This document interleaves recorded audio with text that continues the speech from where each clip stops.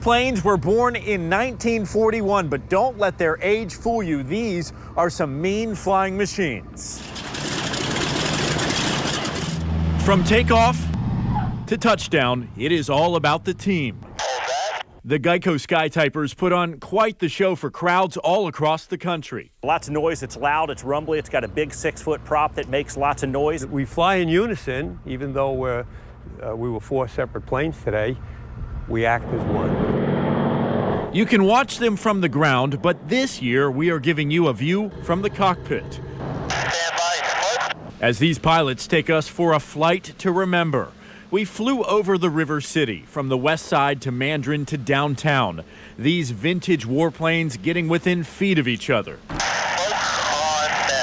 And of course, there is the iconic smoke trail, condensation where the pilots can literally type out messages in the clouds. A special surprise as we flew over the city. It's fun to fly. To me, every flight that we do is a flight into history. Our pilots, a mix of former military and airline captains. They made sure we were safe with a life jacket and parachute. Thankfully, we did not have to use them. Really sorry about your back seat. I'll clean it up.